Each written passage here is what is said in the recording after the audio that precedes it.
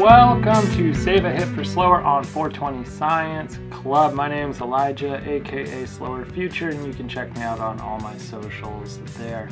You know, we focus a lot on Colorado and the West Coast for the cannabis industry, and even though Maine's governor just vetoed a recent bill to legalize cannabis in their state, Maine has an incredibly vibrant medical cannabis system that's been operating for years already.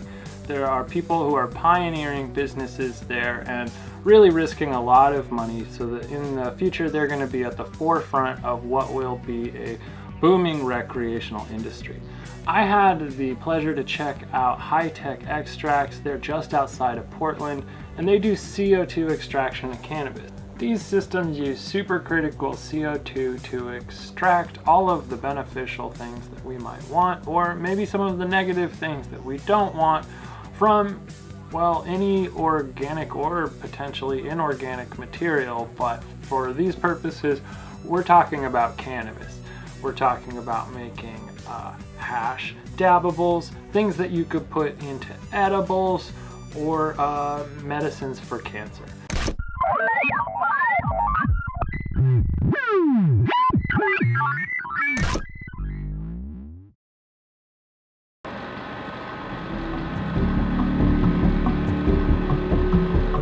This system is fully automated. We use a canister and we load the material directly into the canister. So you pull the pin, this gets turned a sixth of a turn, and then out it comes. And then the canister gets loaded in.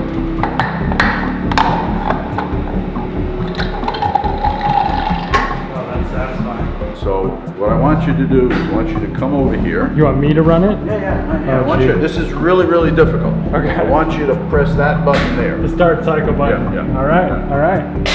Oh. Done.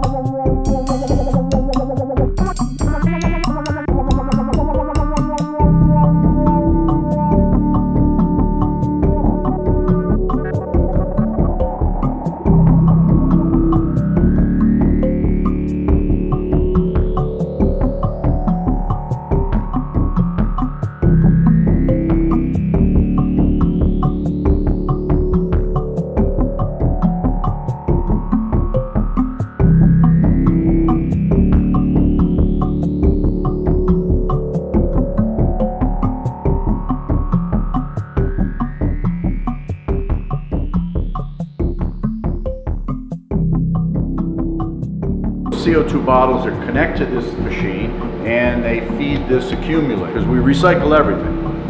But we consume CO2 because when we start each process, we flush all of the air out of the canister because we want to get rid of the oxygen and the nitrogen, because the oxygen and nitrogen can be reactive. Gotcha. So when it comes out of here, we chill it further before it gets to the pump.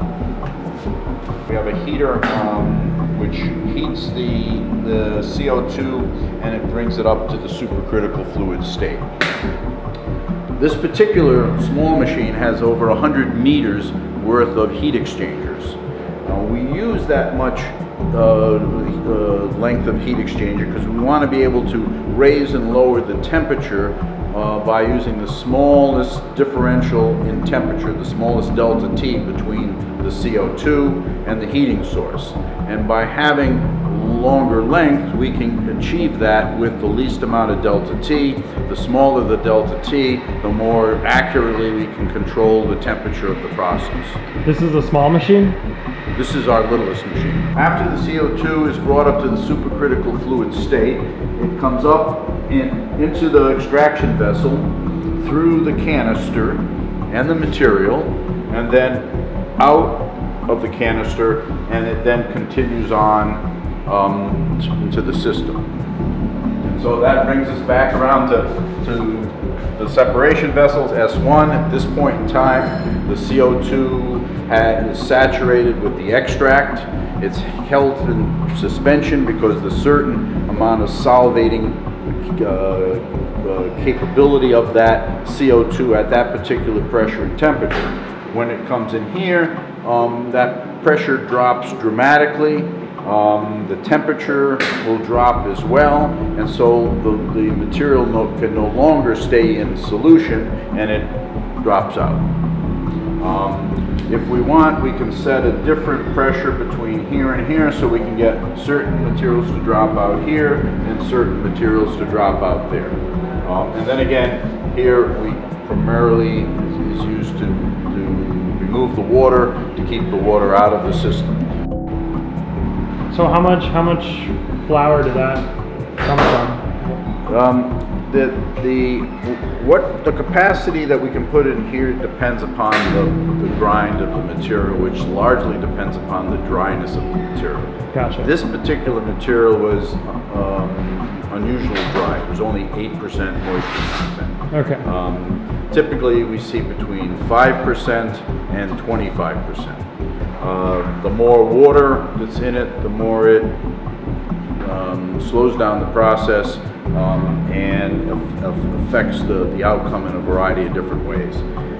This was very dry, and as such, what came out was not as typically foamy as you would normally see.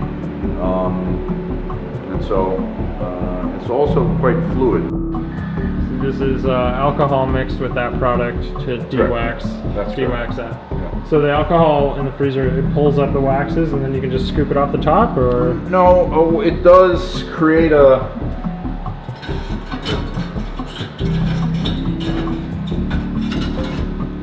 You can start to see it. Oh yeah, different layers there. Yeah, different layers there. Yep. Okay. And because then what will happen is we will then run it through a filtering process. We're not doing any filtering right now, but we have these filtering devices, right? Mm-hmm. So we'll filter. We have different size filters, different kinds of filters, different filter porosity. We're ready to rotovap, all right? So if you look at this is our clarified solute. So this is cannabinoids in alcohol that has been clarified through our filtering clarification process, and then that is drawn into the rotovap, and we rotovap out the alcohol, right? And the alcohol we collect in here and we reuse. We remove as much alcohol as we can down until there's maybe 4 or 5% alcohol, because if you take it all out, you won't be able to get it out of the jar, right? Out of the vessel. Too sticky. Right, out of the flask. So we take it down as far as we feel comfortable. Again, let's say it's maybe 4 or 5%, and then we put it into a vac oven to purge the alcohol, and again, it's typically 3 to 5 days at a low temperature to remove the alcohol. So that's the clarified absolute. That looks amazing. Okay. Never seen more than 140 degrees Fahrenheit. We have some customers who like to add terpenes. Mango's a favorite, and so again, here's some of the clarified absolute. This one's Blue Dream. Yeah, those smell incredible. Yeah, they do, huh? And when we add terpenes, it's maybe a 1%, something like that.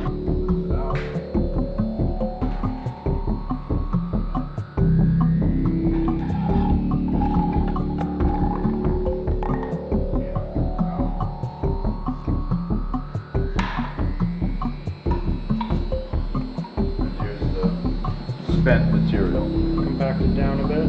Compacts down quite a bit. This was a very, very fine grind. It looks dry. Oh yeah, very dry. Yeah, there's nothing sticky in it or It anything. needs to be wet. No, and there's not much left in there because you really can't smell much. So. Can that be used for anything? If we do the job right, there's nothing there really to do.